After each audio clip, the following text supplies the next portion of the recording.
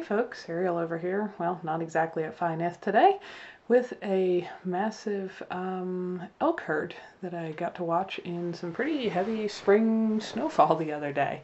I would say this herd was maybe 300 or more animals. I was only, trying to film the ones closest to me that I could get the best shots of, and of course the more distant ones were almost impossible to film through the thickly falling snow, as you can see here. And I'll just say right now, there is none of the original audio in this video. I try to leave it in with wildlife stuff anytime I can, but guys, you can probably tell from looking at the sagebrush there, the wind was howling this day. I was filming from a roadside. A car makes an excellent blind for a lot of wildlife, as they've gotten pretty used to seeing them, so a parked car on a road edge doesn't tend to freak them out. The wind was rocking the car, so you're going to occasionally see some motion in this footage that I wish wasn't there. But anyway, the original audio was nothing but a wind scream. So anyway, if you don't, when I'm done talking, if you don't want to listen to a little peaceful music, then just hit your mute button and watch the critters, because I didn't want to tear anybody's eardrums up with the screaming wind. Anyway, this is, we are getting towards spring in Wyoming. The snow is melting here very rapidly, about a month earlier than it normally does. And elk tend to winter in the lower lying areas where the snow is less deep than in the mountains, where it's easier for them to paw through it and find food.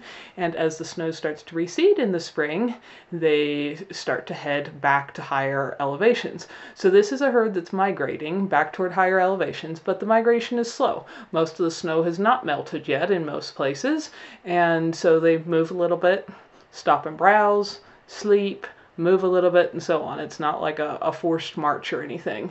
So today they were browsing through this sagebrushy area, and I was able to watch them for quite a while, until my hands were going numb, and the rest of me too, from the cold and the snow. But they're fascinating creatures. If you've never seen an elk, they're about the size of a large cow. Domestic cow. A female elk is called a cow, a male elk is called a bull. You'll notice not many appear to have antlers in here. The little ones that just have prongs are called spikes. They're kind of yearling or 2-year-old bulls, depending on how they grow. And most of the bigger guys have already shed their racks, just like the moose. They grow a whole new set of antlers every single year. They drop off in the spring, and then they grow a new set. So you're not going to see many big racks in here. I think you do see one. And at one point, if you're looking in the background, I didn't even see this until I was actually editing the footage later, you'll notice a moose walk through behind all the elk, back toward that tree line that you can see right now. And I didn't even pick that up, that there was also a moose in the video, until I was, like I said, doing the editing. It's hard to get a camera to focus on what you want through the snow, so it's a little bit challenging filming. Anyway, they're magnificent, huge creatures. They can weigh up to, I think close to 1,000 pounds. A big cow's probably 800, and a big bull's a little more than that. And I clearly remember the very first time I saw one. My friend Jess and I, who, if you follow me on social media like MeWe or anything, you will have recently seen photos of her visiting me in Wyoming. Anyway, when we were both in our teens, we took a road trip around the West, and we drove through Yellowstone Park, and I had never seen an elk in my life, and a massive bull was standing on the side of the road shoulder right beside us. And we both looked at him, and I rolled down the window, looked at him, and I turned around for one split second to place my hand on my camera to pick it up, and he evaporated. This nearly 1,000-pound animal, standing in what looked like an impenetrable thick forest line to me, with this gigantic rack of antlers on his head, just vaporized. I didn't hear a sound. I didn't hear a twig break. I didn't hear a leaf rustle or anything. They truly are amazing creatures. And they're looking a little bit scruffy at this time of year, though they seem to have come through this winter pretty well. By the end of summer, they'll all be all sleek and shiny with their summer coats, and not have any of that scruffy, thick winter coat that they've got here. But anyway, I really enjoy watching wildlife, as you probably know, and I know wildlife videos aren't the favorite of some viewers of this channel, and that's fine. I share them because I love them, and I want to provide some of these opportunities for those of you guys who do enjoy watching. So this herd is mostly cows or female elk, and last year's calves, so the yearling calves are getting close to as big as their parents, and a bunch of little spike bulls, and only one bigger bull that still had a rack attached that I could see at one point. But it was beautiful to watch them through this freezing snow and just browsing and making their way gradually across the landscape. By midsummer, they'll all be high in the mountains, and you won't be likely to see any unless you put in a lot of effort to get well out of a valley floor and well off a road and all that kind of thing. So anyway, I hope that's a little interesting info about elk, and that you guys enjoy watching them as much as I did. And you can do it in the comfort of your living room with no howling wind or freezing cold snow blowing all over you. So thanks for watching. Enjoy the wildlife.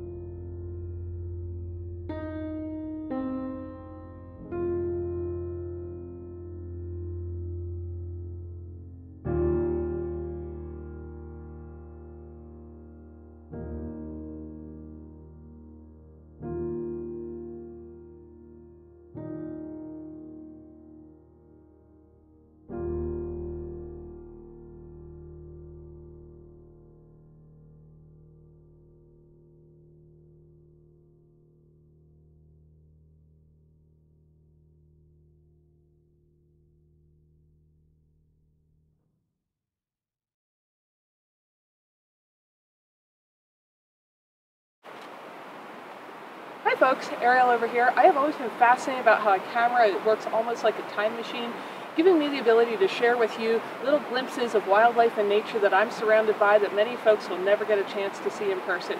Thanks for watching. I hope you enjoyed, and if you're interested in checking out more of my photography or getting your own prints, canvases, aluminum art for your own walls, check out the links below. Have a lovely day.